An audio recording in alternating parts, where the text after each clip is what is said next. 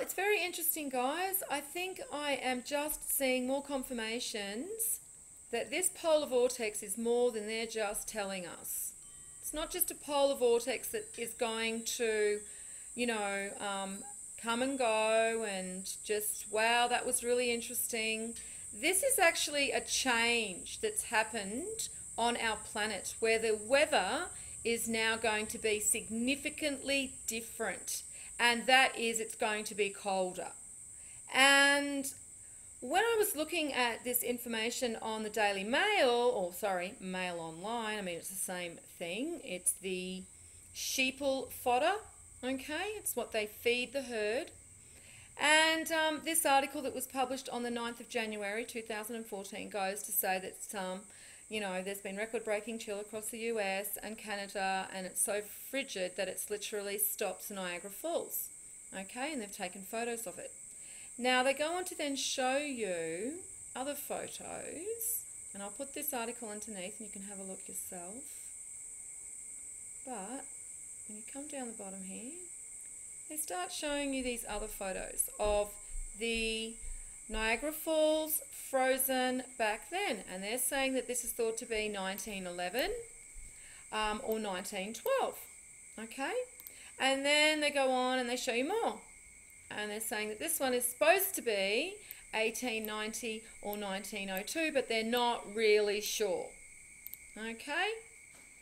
And then we have this one here, they're saying is around 1936.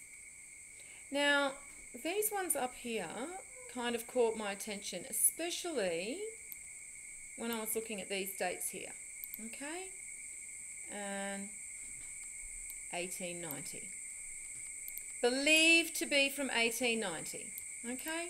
Now, the reason I say that is because I was looking into some information about the Little Ice Age. Now, there are cycles within cycles, okay? It's not just all one same thing. There are, you know, larger ice ages, and then there are varying severity in these weather events that happen, and it's all connected to our sun. And there is information that you can research. And again, I'm not going to just spoon feed. If you want to have a look at the correlation between ice ages and solar activity, just put into Google correlation between ice ages and solar activity, and that will bring you up a wealth of information from papers, research papers, to NASA's articles, their own articles. They admit that, you know, it's all connected. Okay, they're not hiding the fact that they know the sun drives our climate, drives our weather. Okay. So, I was looking at this information about the Little Ice Age, and again, they're a little bit dodgy on the dates. They even admit they're not real sure when it starts and when it really finishes, but it's around these times. Well, interestingly, they're saying that there was this Little Ice Age from about the 1350s to the 1850s. Now, remember, this was the 1890s, this one down here. Okay. So this is right when this was occurring. Now, this just means that these events are survivable, but the only difference we have now is that we are really dependent upon the energy grid, whereas back then they were more dependent upon themselves. They used to go hunting, they used to grow their own food, they used to be able to help each other. It wasn't just the machine in the 1930s. I mean, that really didn't start till about, you know, the 1950s, after World War II, that we started getting, you know, brainwashed and programmed to just consume information from Big Brother and do it unquestioningly. And so they put us through school, you know, we had to go to school, we had to get the program. And so we are very much a different species than we were back then. So I don't know if a prolonged event is really going to be well for the, you know, kind of people that are more vulnerable. Okay, so just be aware of that. Now, I'm not saying that. I'm just saying it's an interesting connection.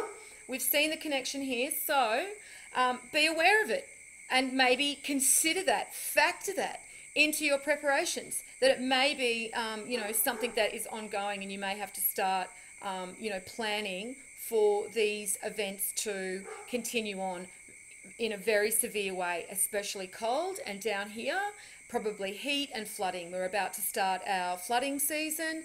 We've got our cyclone season about to start. And I'm in a cyclone-prone area, so I'm pretty interested to see what the cyclone season is going to bring this year, because the climate and the weather patterns have changed since the full magnetic reversal on the sun, and it is now affecting our planet differently because we're dealing with other energies that are coming in. We're dealing with the ether that they don't tell you about, okay? That Nikola Tesla knew all about it. All right, Einstein spoke about it a bit. Walter Russell spoke about it. It's an element, okay? And it's coming back, and it is basically changing the cycles of the sun. And because the sun is connected to our physicality on this planet, it is also connecting our planet and us, because we are extensions of our planet. So it's all connected, you know what I mean? I'm trying not to go too fast ahead of some people that are just starting to get, you know, the understanding that things really are changing. And so to see the Niagara Falls now freezing, and we've seen snow in Egypt, snow in Australia in summer, snow in Hawaii, snow in Thailand. I mean, that happened a couple of months ago, and I saw a weather place try and cover that up. And this same weather place, Higgins Storm Chasing, tried to cover up the lighthouse that was frozen by saying that it was last year's pictures. And then when you actually went and had a look for this year's pictures, they were worse. So you just be aware that some of these groups out there, they may be intentionally or not intentionally giving information that may not be correct, or dismissing information in a way that they do not want to accept that things are changing.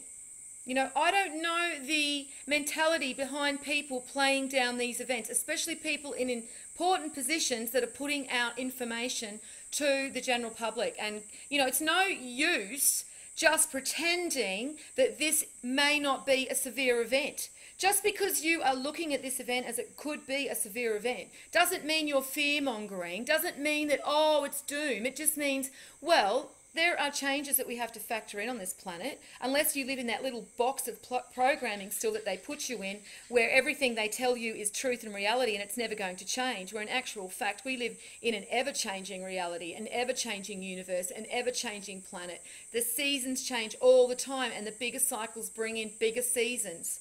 This is what we've not understood because we've been the little frogs at the bottom of the pond. Time to come to the top of the pond, little frogs. There's much bigger cycles out there that we have to factor in.